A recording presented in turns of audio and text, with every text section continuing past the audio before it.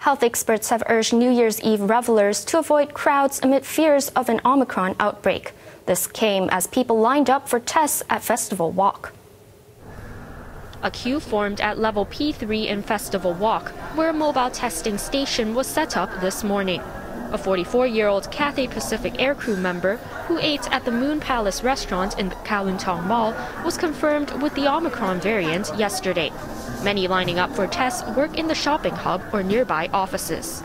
I didn't really stay inside the mall, but according to the company policy, I have to take a test. I think the Omicron is not that severe for the symptoms, so I guess it is not really a problem, but I still get to get a test, so it's okay.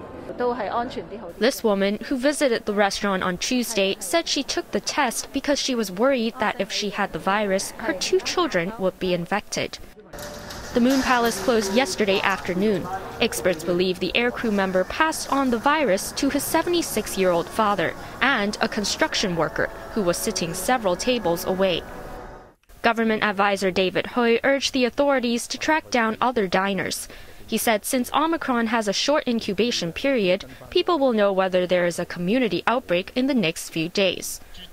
Respiratory expert Leung Chi-Chiu warned of false negative results, as the variant can take up to 3 days to surface. Hui and Leung advised people to avoid gathering in crowded areas tonight for New Year's Eve.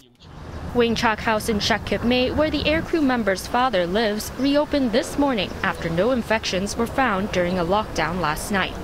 There were also no cases in Block A of Hoi Tao building in Kennedy Town, the home of another aircrew member.